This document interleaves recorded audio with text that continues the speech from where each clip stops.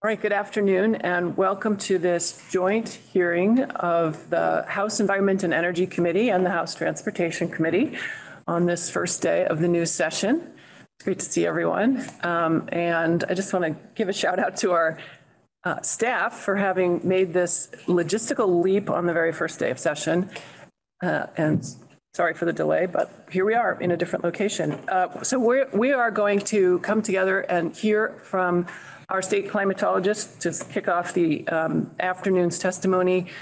And the overall heading is post kind of the flooding, but also understanding climate change in Vermont, putting it into context and understanding our respective agencies' response, both to the floods, but also to climate change more broadly.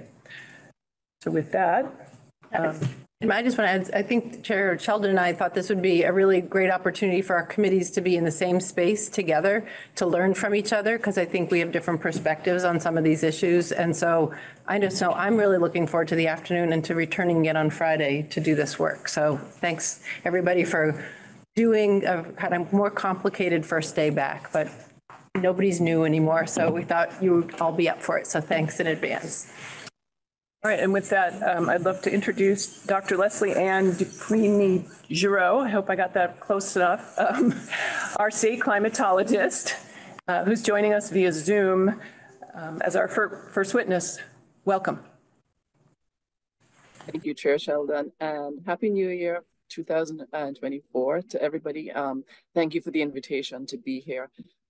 Let me try and get all set it here. I have screen sharing, but it says it's disabled right now. Well, you're going to make her a co-host. There we go. Okay.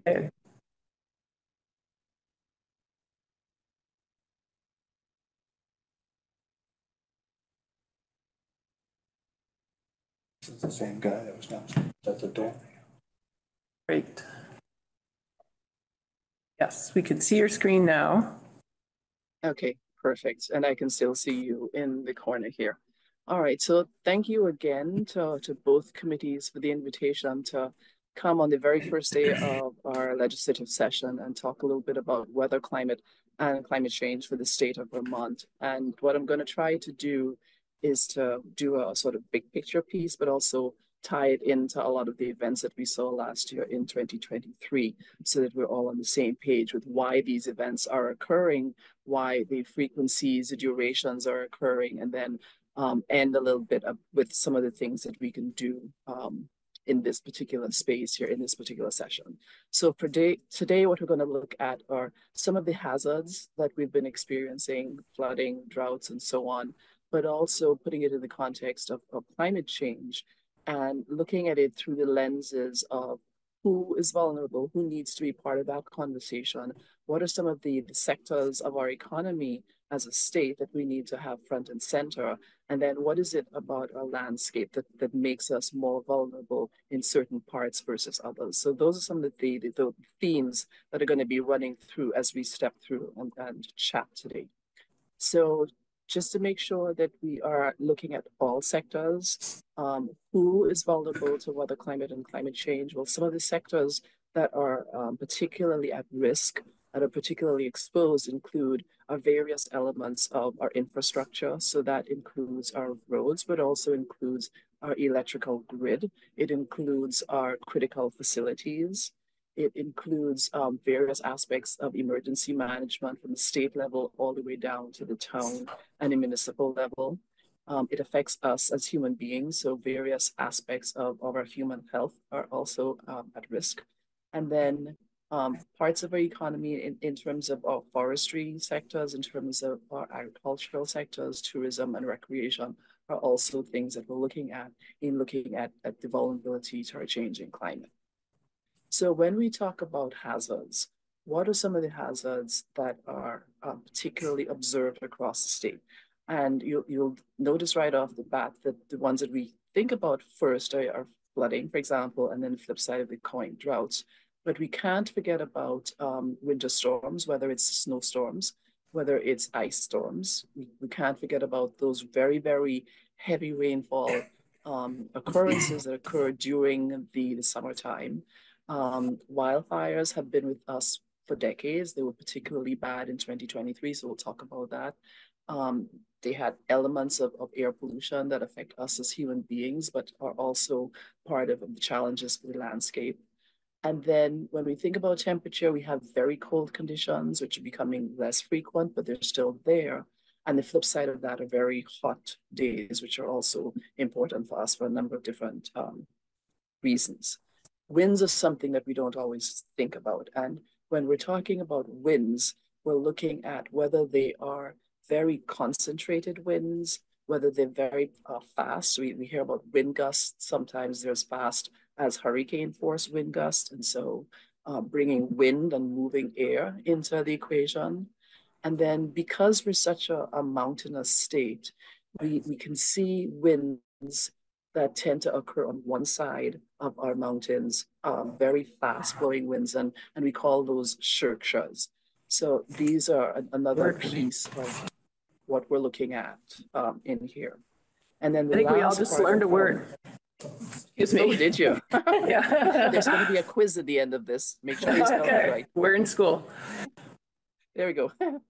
So the last part in here are as the temperatures warm and the ecosystems and natural habitats change, we have more increases in terms of the insects that are invasive species or that are populations are booming, for example, and other types of disease. So we've got the biotic or the biological pieces of what we're at risk for. So these are some that I've sort of gone through over the years and compiled into this list so that we have it all in one place.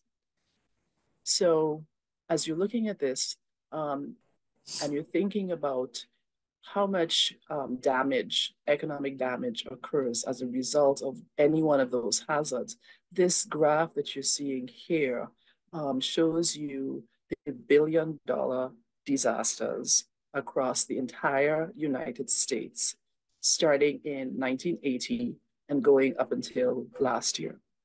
And each one of these colors represents a certain type of hazard that caused at least $1 billion worth of disaster. So you see things like the wildfires, you see the winter storms and so on.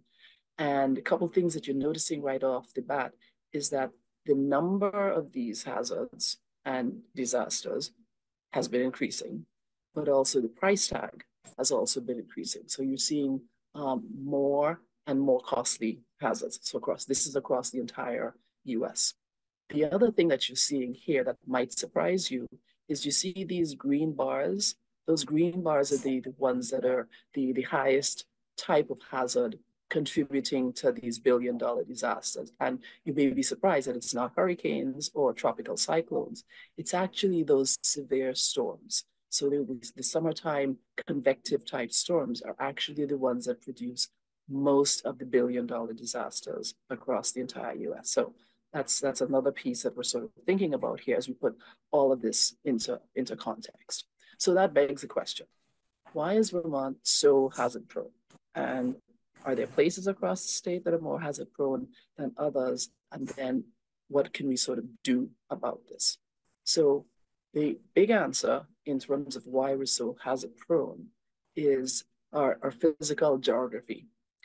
And what this upper diagram here shows us is the Green Mountains, the spine of the Greens that we see here, are a continuation of the Appalachian Mountains, which also continue into the White Mountains in New Hampshire as well. So this very steep topography is a large reason why we have so much hazard proneness in another word. And so it sets up conditions for very heavy rainfall because as air rises, it produces more rainfall than if the land was just flat like this. And having these mountains also sets up conditions where sometimes you get snowfall on one side of that Appalachian Green Mountain, White Mountains. You get snowfall on one side and you might get icing on the other side. So knowing that our topography is critically important allows us to understand why we're so much at risk. So if we think back to 10th of July last year, 2023, that topography piece comes back in here. So this is a satellite shot showing you all of those storm systems that, you know, span 9th, 10th, and 11th of July 2023. And as you're looking at it in here, you're seeing that a lot of those central parts of the state, there was a sort of concentration of all of those storm systems. So lots of rain concentrated and pouring out in the central part of the state itself. And you're seeing a lot of moisture coming in from the Atlantic, which helped to fuel all of those storms. You had some other storm systems or low pressures coming in towards us from the west, and all of those sort of meeting over us here. And then the last thing I wanted to point out to you as this loop plays, what you'll see is, if you look really closely, you'll see the effect of wildfires coming in. See that? Everybody see that? Right. Yeah. So there's some wildfires. The smoke hadn't gone away, even though we're in the middle of all of those flooding conditions. So as we're thinking about this, that's part of the reason why I'm putting all of these hazards on the table, because we can have multiple hazards and multiple risks going on at the same time. So that was last year. If we go back 12 years to Irene, which is one of our markers, again, we're seeing the influence of a tropical system moving northward across the state, going over some very, very complex terrain, very, very complex mountain systems, the tectonics down the southern part of the state, and giving us a tremendous amount of damage, including some of the infrastructure damage that we've seen, unfortunate loss of businesses, unfortunate loss of agricultural produce, because whenever floodwaters touch crops, they have to be destroyed, disposed of, because the floodwaters can contain contaminants. And so we don't want that to be consumed by us as human beings. Loss of village centers, loss of individual properties. Those are some of the very, very sad images that we saw post-Irene. And again, bridges, other sorts of infrastructure also being destroyed.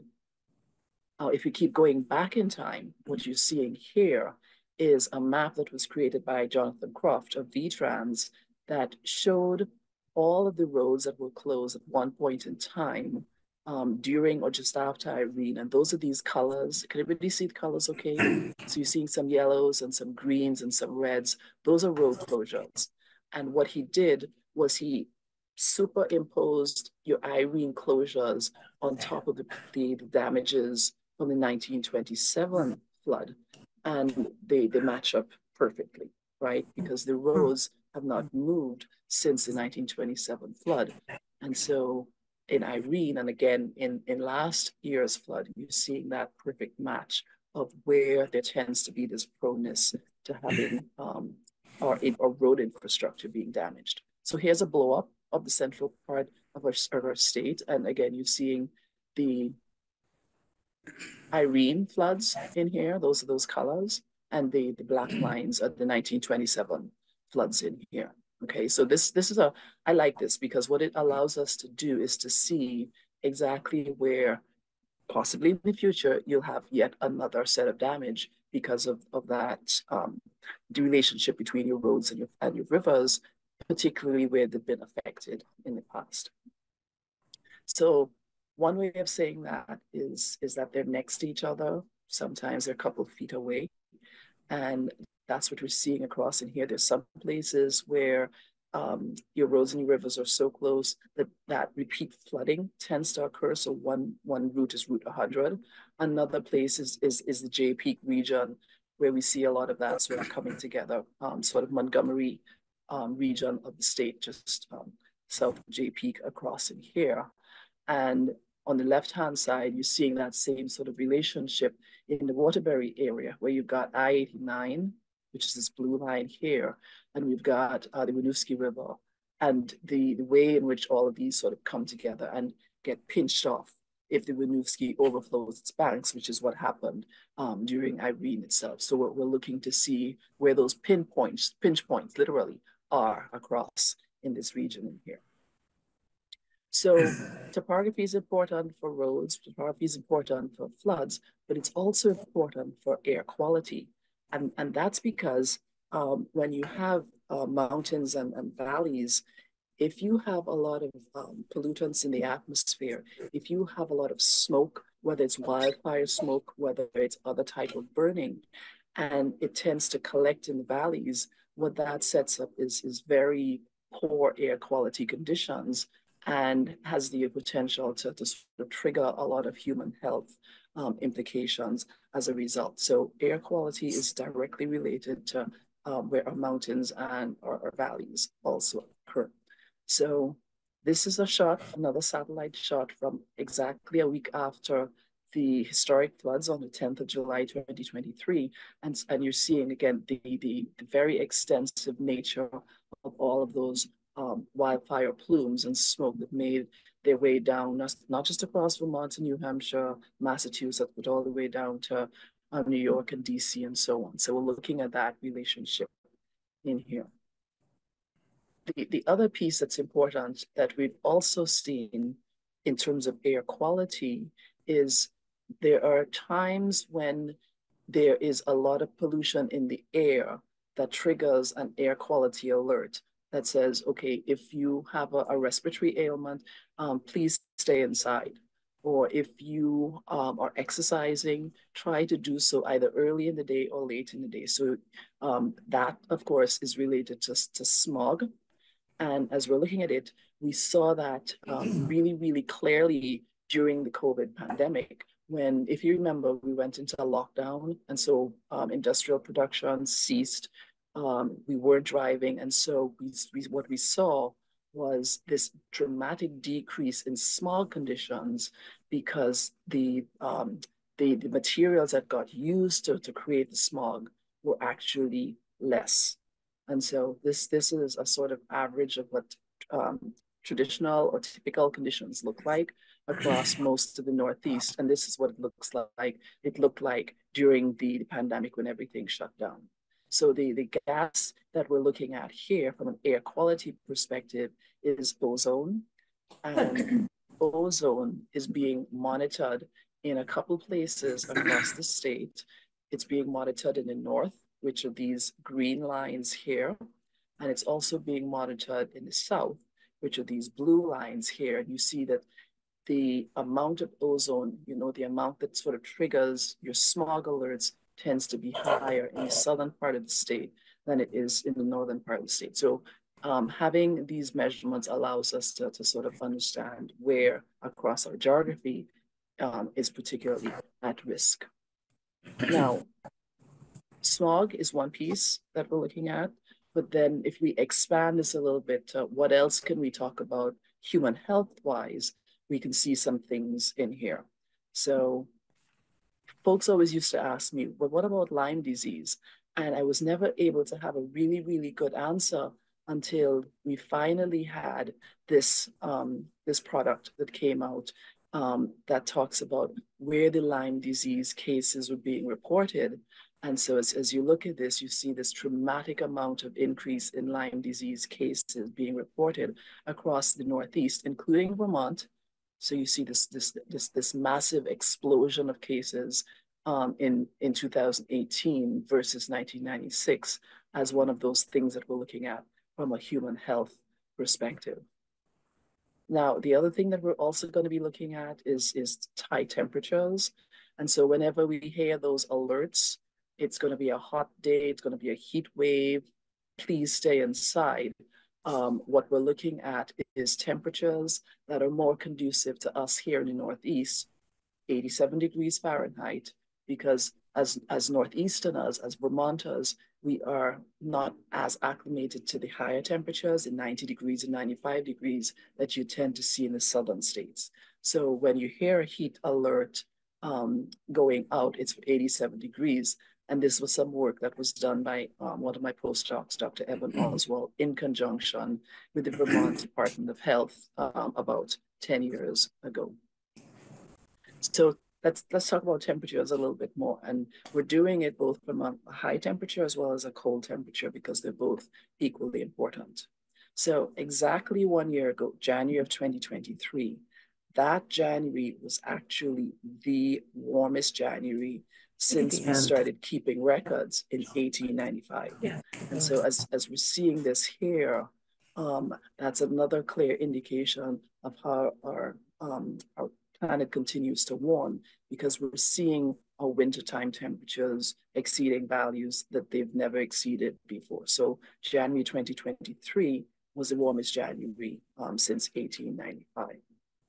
So if you're wondering, how can we bring this a little bit closer to home? So there's a product called the Climate Explorer, the Climate Resilience Toolkit, that allows us to actually experiment with and explore what climate change looks like on a zip code level.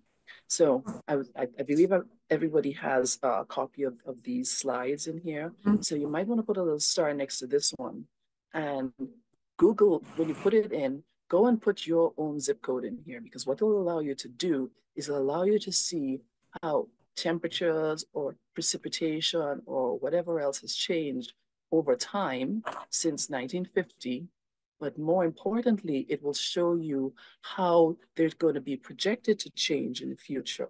So as you're looking at this, the projections are these red lines and the blue lines. And the red line is projections of, in this case here, high temperatures for the day under high emissions. And then if we try to reduce emissions, what the temperatures would be in the low emissions scenario, which is this blue line across in here. So try this out, put it in your zip code. You're able to do this for everywhere across, not just the state, but also the entire nation as well. So that's temperature, usually on the high end.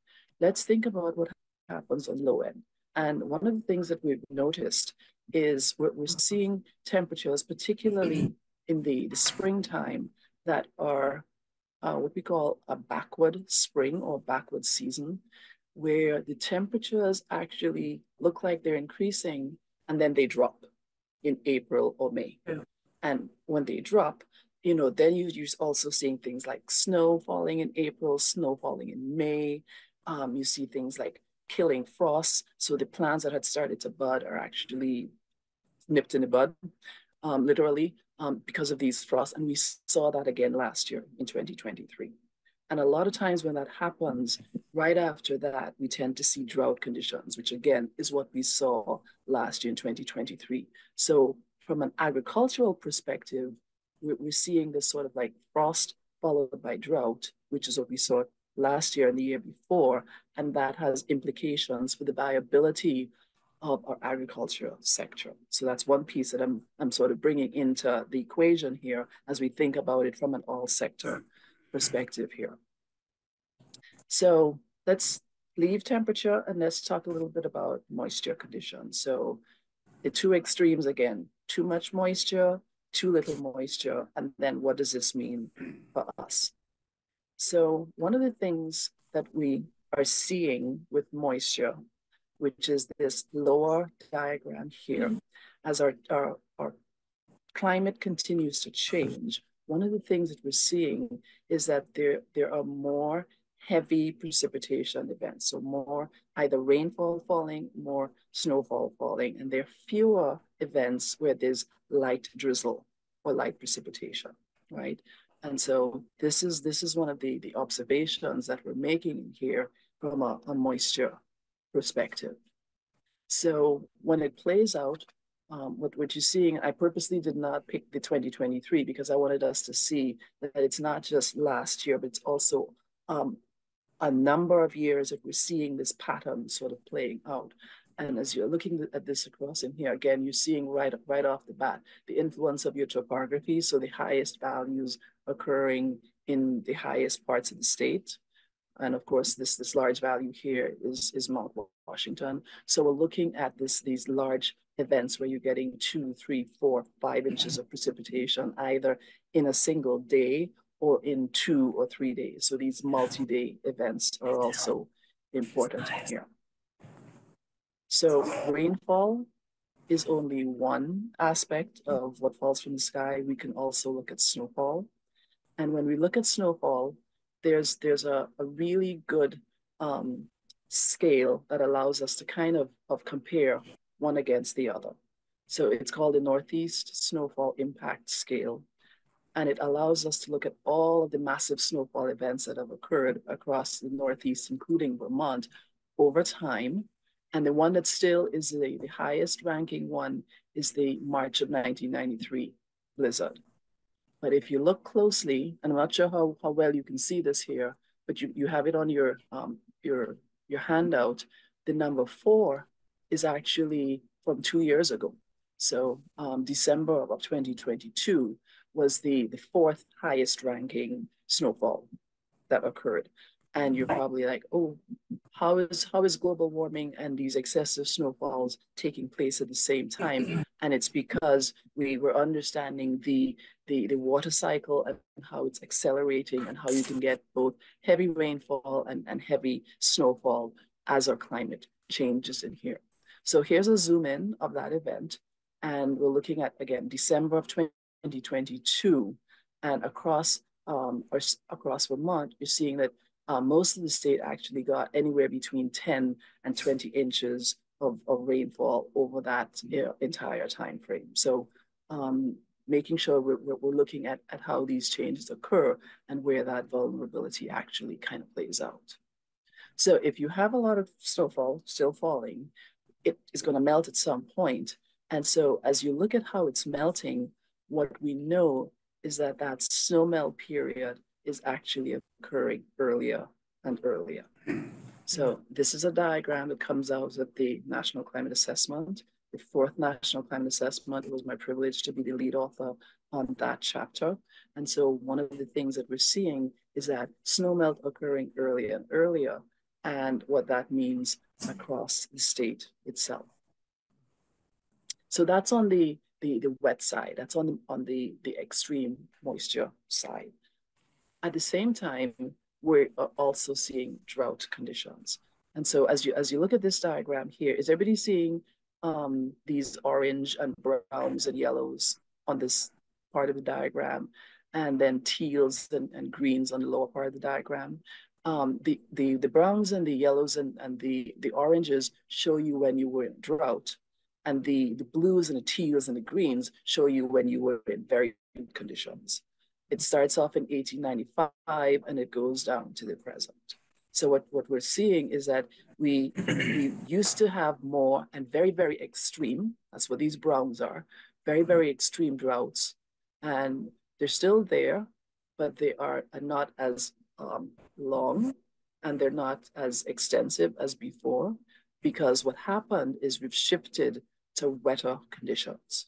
So if I were giving this presentation 50, 60 years ago, we'd be talking more about droughts than we would be talking about floods. So that's one thing to kind of keep in mind, that floods and droughts are part of that dynamic of our state. And this diagram here shows us that floods and droughts characteristic of the state. So they're all the same except for different years. So the upper blue line here shows you the highest that Lake Champlain has ever been. The lowest green line shows you the lowest that Lake Champlain has ever been. So in other words, the driest the lake or the lowest level, the blue line is at the highest flood stage. And the red line in here shows you the median or the middle value, which leaves only one line, which is this purple line here, which is the year itself. So here's 1909, which was a dry year with some moisture in here. 1927 was also a dry year. And then we got 200% of rainfall in 2 days. And we had 1927 floods. So we went from pretty much drought to floods in 2 days. The 60s were a drought decade. They were dry decades. So you see it's tending low. And then let me move this out of the way here. This is 2011. So Irene here.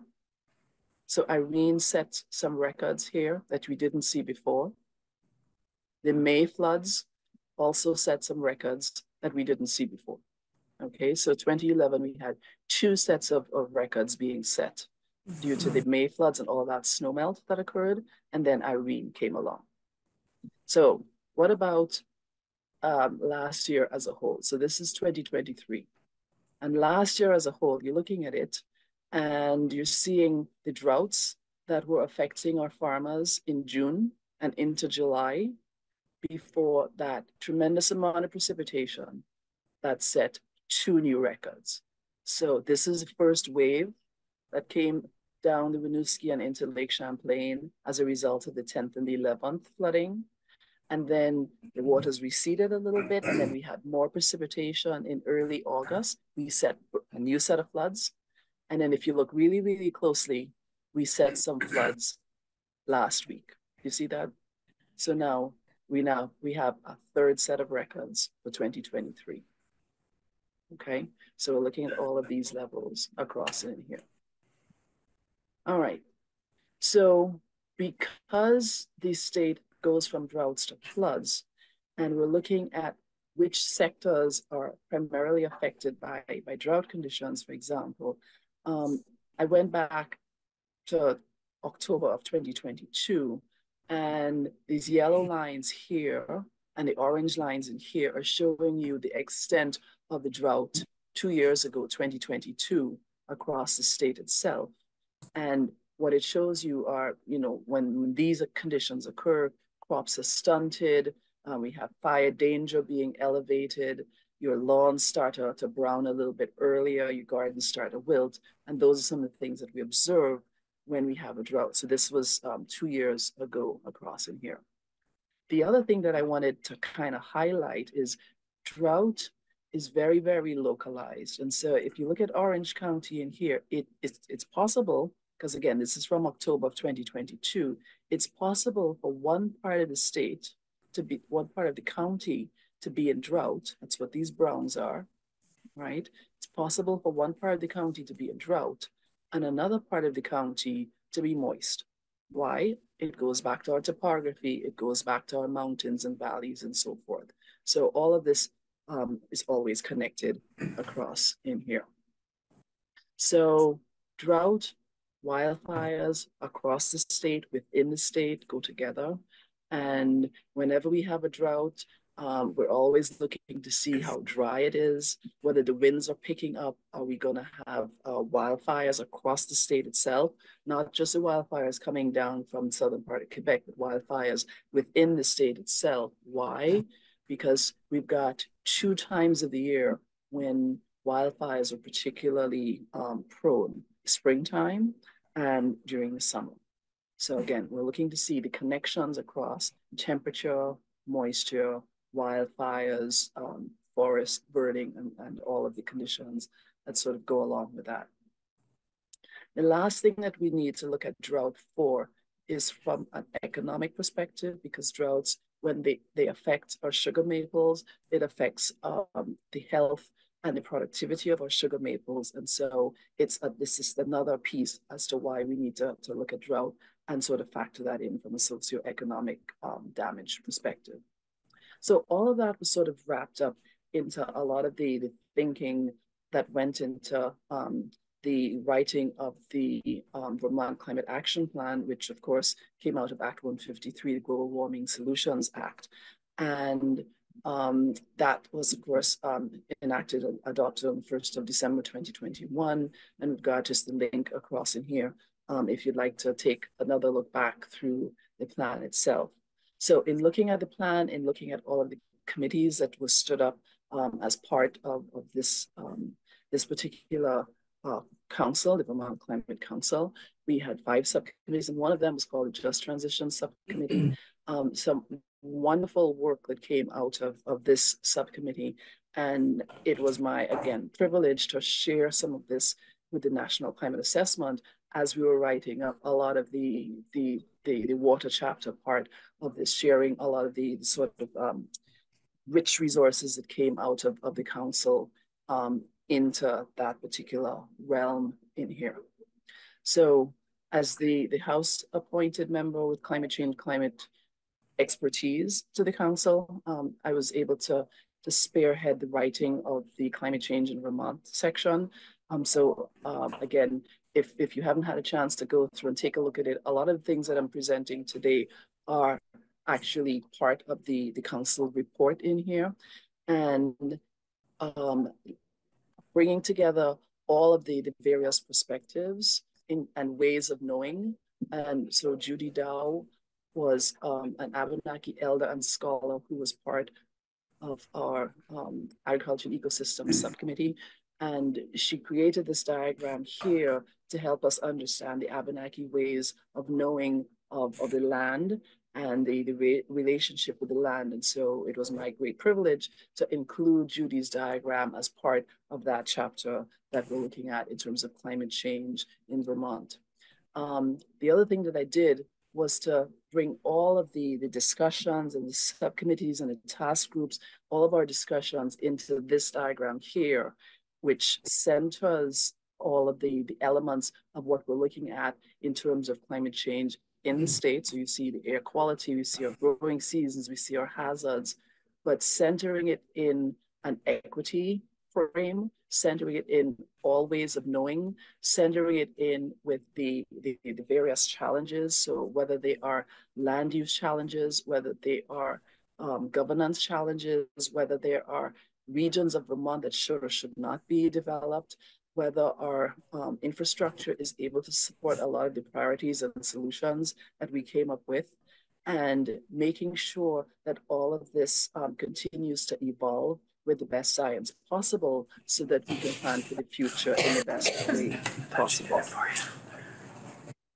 So this diagram, this do no harms diagram, I actually shared with the White House a couple of months ago as part of the framework for thinking about creating resilience planning across the nation itself. So in looking at one last diagram from that section, this is where we're putting all of those risks to hazards in one place and looking to see whether they are going to increase in frequency or intensity or duration, or whether they are likely to decrease, and how confident we are in those changes. So you're looking at all of the things that we've talked about so far: your droughts, your floods, your ice storms, heavy precipitation, snowfall, cold conditions, and so on. These are all part of that write-up of climate change in Vermont in the Climate Action Plan. So this plan, which was adopted, is actually featured in the 5th National Climate Assessment, which was released on the 14th of November, 2023. And in the Northeast chapter, it's wonderful to see it being pulled out here. So Vermont releases the state's first climate action plan because what the Northeast chapter is looking at is what is the progress that it is being made in the adaptation, in the resilience, in the mitigation space. And so our climate action plan was pulled up, which is very, very nice to see in here.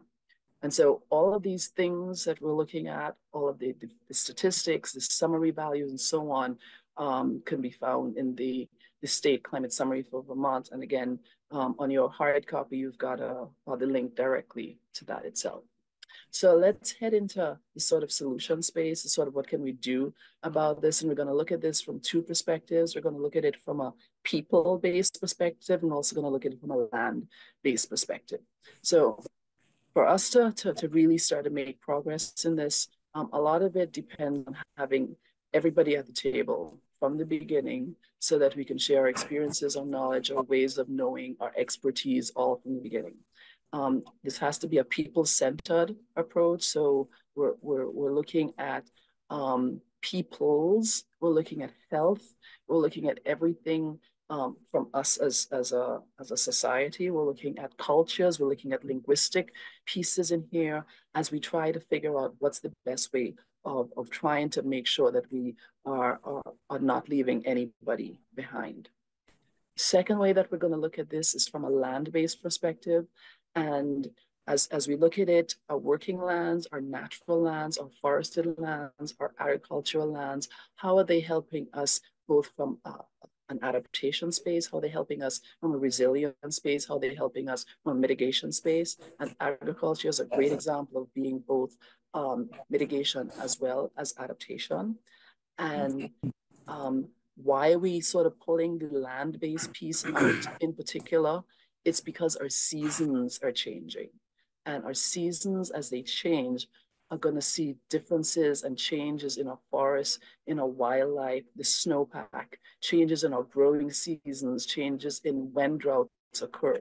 And so that focus on land, the working and natural land is one thing that we're sort of putting forward in this particular space here. The other thing that we're looking at is making sure that we elevate nature-based solutions, that we preserve parts of our landscape that we know help with ecosystem services, and also looking at ways in which, from a water-based perspective, that we're trying to slow down moving water, allow floodplains to have access to the sort of meandering that would usually occur. And so these are a couple slides from Mike Klein, who was the head of the Rivers program, and looking at what happens when we try to allow floodplains to be floodplains so that we have less damage from an infrastructure perspective, but also less damage from an ecosystem perspective in here. And so a lot of this work that Mike shared with me to help share with you today came out of Act 138 in looking at the protection of our river corridors in here. So I'm going to end with a couple recommendations, suggestions, requests. And one of them is to sort of lift up the priorities that were listed in the Climate Action Plan. A lot of them are being implemented right now.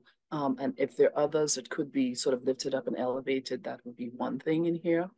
A lot of progress being made on two elements of the Climate Action Plan. One is a municipal climate toolkit, which brings together all of the resources that are available that could be used on a municipal or town level, and that could be available through our regional planning commissions.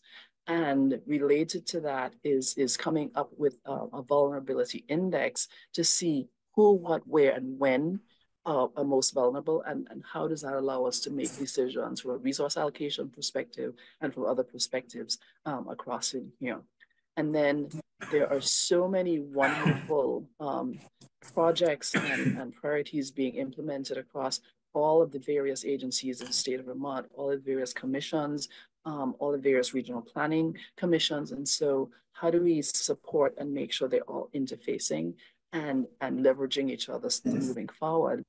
And if I had to leave one word or one phrase in here, it would be to make sure that we're doing this from an all hazards perspective, from a systems perspective, so that as things tend to flip as they do across the state, we're making sure that we have the resources allocated across in here.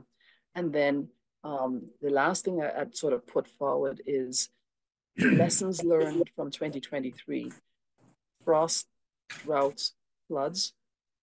How about having a statewide summit that brings together all of the agencies that were involved, both the state of Vermont agencies, the federal agencies, like National Weather Service, National Resource Conservation Service. We've got the U.S. Geological Survey, all of the agencies that were involved in helping us to respond to these various hazards.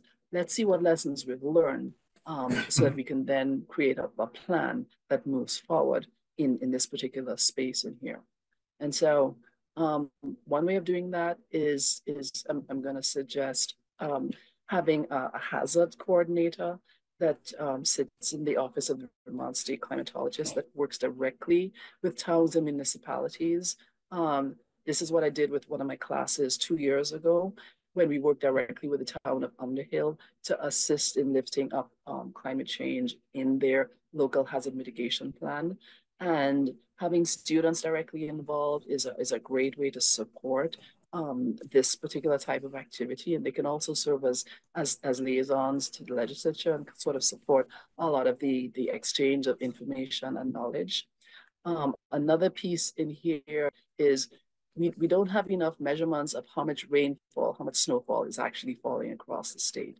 And so I am one of the coordinators of the what's called the COCORAS program that measures precipitation in everybody's like backyard.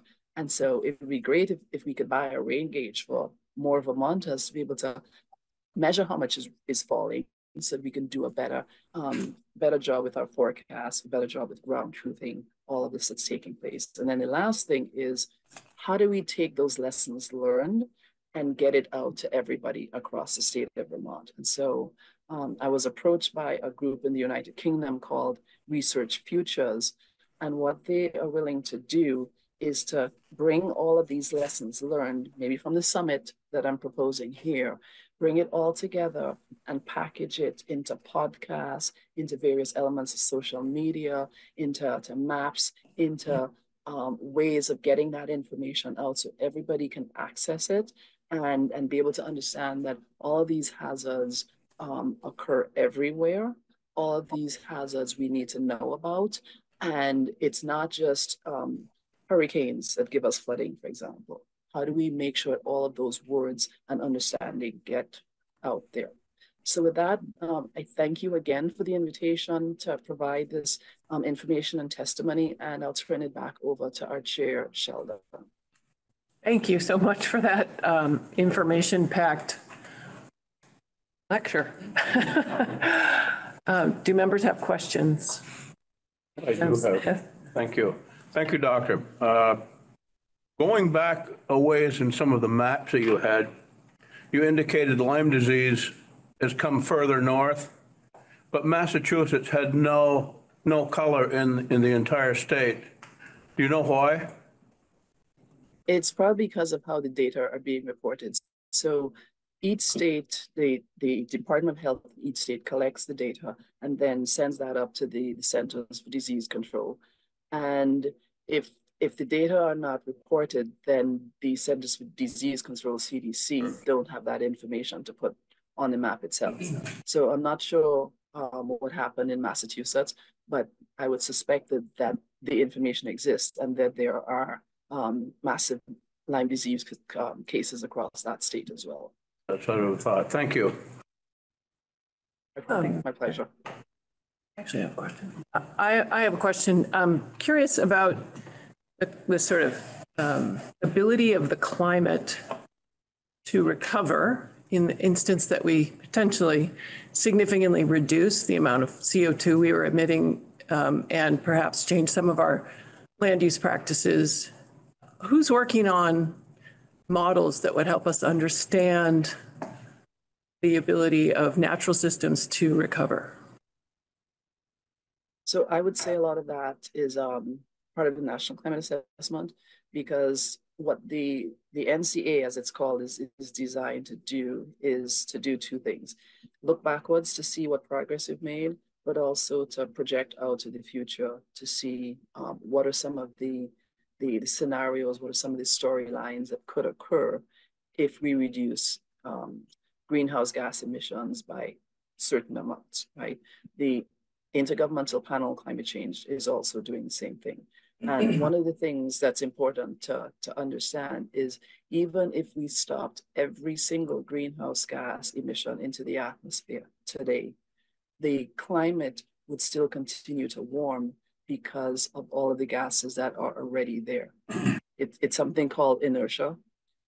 It's like when you step on the brakes, you don't stop immediately. You go forward a little bit and then you stop. That's what's taking place in the atmosphere right now. So even if every single greenhouse gas will never ever to be emitted, starting right today, the 3rd of January, 2024, you'd still see the atmosphere warm a little bit because it has all those gases already in the atmosphere right now. And they're still doing what they do. So they're still absorbing radiation and giving it back out, causing the air to be warmer than it would be if they weren't there. So part of what the scientists who do a lot of the modeling are looking at is, if we stop the gases, how much more would it increase by? If we are aggressive, how much that would it stop it by? If we're not aggressive, how much would that stop it by? So they're coming up with all of these ranges of what could occur. And that's where you hear things like trying to limit the warming to 1.5 degrees or 2 degrees. That's where they're getting those values from. Thank you. Who did someone over? I thought I saw Representative Pouch or Representative Burke. Okay, I thought I saw a hand. Right. Thank you so much for your presentation. It was very edifying. I hope it wasn't too much. No, but There's a lot of information to unpack in there. I will say, as the facilitator, I looked down, thought 58 slides. I don't know how this is going to happen, but you did it. Thank you. Well, some of them are intro slides, but thank you again for the, Great. the Okay, I invitation guess to be we're here. seeing one question. Representative Burke. I have a question. Thank you. Thank you so much, Professor. How do you feel hopeful, or, I mean, you're working with this all the time. Do you feel, I mean, given that Vermont is not really, we're not even reaching our own climate goals, which is distressing. What are your thoughts? Or can we ask you? So people always ask me that question. They say, do you ever get depressed? How do you get out of bed in the morning? And yeah, I know. So I have a couple answers to that. The first one is every single day we learn a little bit more about our climate that we didn't know before. And that helps us to, it's like a jigsaw puzzle. It helps us to have one more piece of data or information or understanding that we didn't have that would allow us to make a slightly different choice or maybe tweak something that we're already doing. So that's one piece in the puzzle. We're always learning, we're always improving, the models are getting better, and we're having a better sense of what we need to do. The other thing that gives me hope, that gets me out of bed, is our young people. Because our young people have such a sophisticated grasp of all of the ins and outs of what's taking place on the land, but also what's taking place in the atmosphere. It is amazing to watch. And that is what gets me up. When I work with my classes, when I see all of these wonderful young people bringing not just their energy and their passion, their enthusiasm, but their understanding to the table, that's what keeps me going. Thank you. That was a great way to end. Thank you so much for joining us. No problem. Thank you. Take care. And with that, members, I think we'll take a 5-minute break and work hard to get back on track. So a couple minutes past the hour, we will reconvene after our break. So